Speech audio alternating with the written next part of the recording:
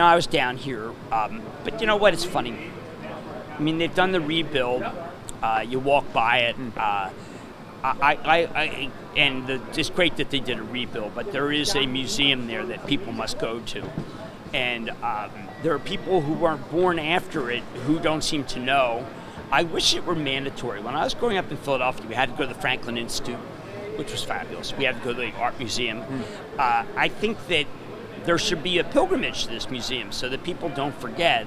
I remember my father explaining to me why he volunteered after Pearl Harbor, and I think that it's a very similar situation. I often find that words are trivial versus what happened, and that's why the museum is more important than anything I have to say. I was down here, and it's funny, I was down here, and the world went black. When the towers fell, it was just black, and we were where the street is, 14 Wall Street. But you know what? We were safe, and the fire department was terrific, and they let us out.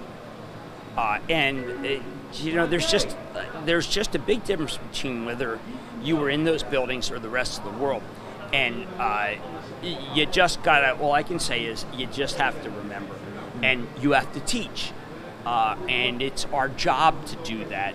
It's our job to teach because the world changed, and I don't think people realize how much the world changed since then. There's a particular room, there are two rooms that are, actually there's three rooms in the museum that are incredible. There's the one about right before, what the world was like right before the first towers hit. There's a room that you cannot take children to, which is the jumper room, shows you jumping. And then there's a room where you can look up the people who died. Now, I'm from Summit, New Jersey, and we were particularly, we were a community that really had an inordinate number of people because we're downtown. It's easy to go from Summit to downtown. And these are musts, and that's why I say this is not an ordinary museum.